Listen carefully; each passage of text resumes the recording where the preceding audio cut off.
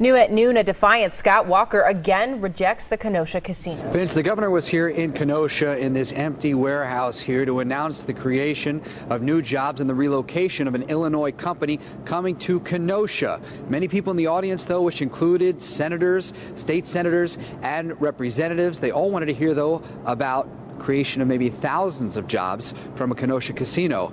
Governor Walker, though, a defiant no. Why meet about something that's already been resolved? It's kind of like having a meeting about a bill that's been signed into law. And once the law is signed, another meeting isn't going to change what the law is.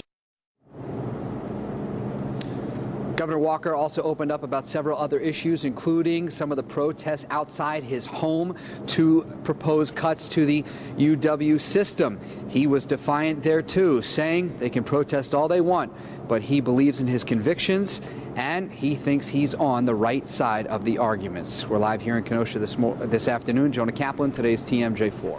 When you talk about that you're for the people of Wisconsin and you care about the children, you have to show that through your budget process.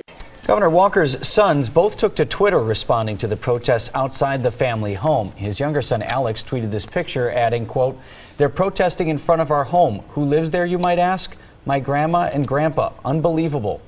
Walker's oldest, Matt, actually included a picture of the elderly couple. Quote, "Protesters march on Scott Walker's home.